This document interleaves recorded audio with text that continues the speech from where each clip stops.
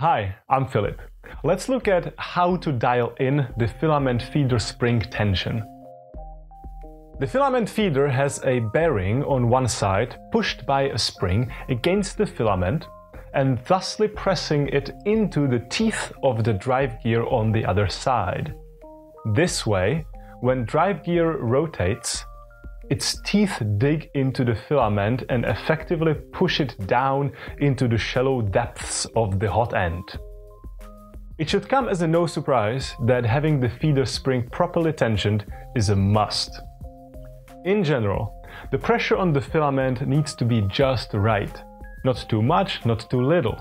Too little tension will lead to under-extrusion and uneven extrusion, while too great a tension can introduce too much friction, which would also lead to uneven extrusion and more wear and tear in general.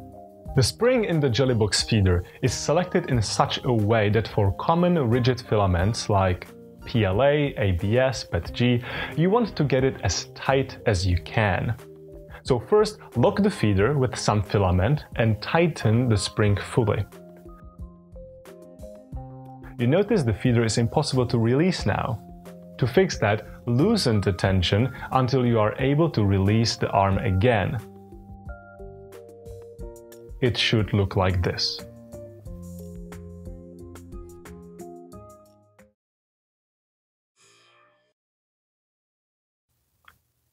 For flexible filaments like NinjaFlex, TPU, you should experiment with tension.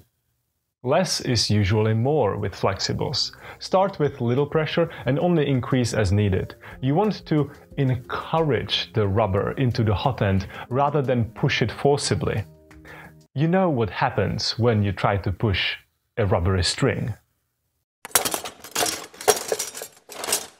And that's it. Keep calm and print on.